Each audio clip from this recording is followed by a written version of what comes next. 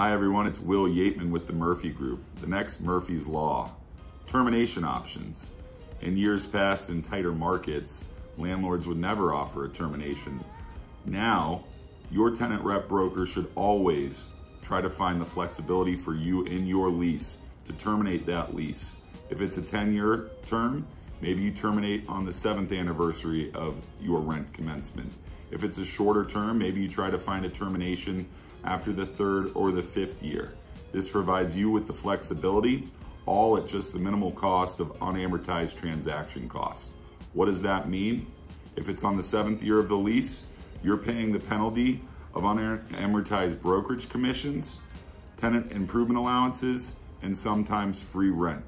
Let us know if we can be of assistance to you.